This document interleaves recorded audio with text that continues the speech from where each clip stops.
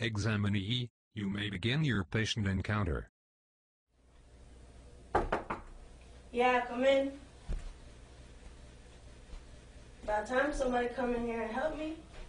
I've been sitting here for like 45 minutes. Nobody's came to check on me. It's freezing in this room.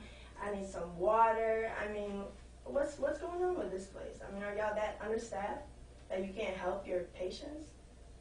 I mean, I'm horrible in here. Can I have some water? Yes. Please. Yes, of course. Please, thank you. What's your name?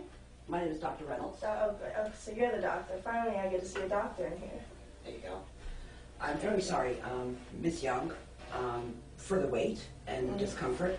I have a drape that I can Sure. I can put this drape on you that should warm you up. I apologize for the temperature. I will let them know that it's chilly in here, and they can increase the temperature. Please, please. Oh. Do you need some more water? Okay. Okay. I mean, I'll be okay for now, but yeah, this is a tiny cup of water for my cough. I'm just saying. I can get you some more water. I'll be okay right now. Let's just get it started. I'm just tired of being here. I've been waiting forever. I apologize for the inconvenience. I got here as quick as I can.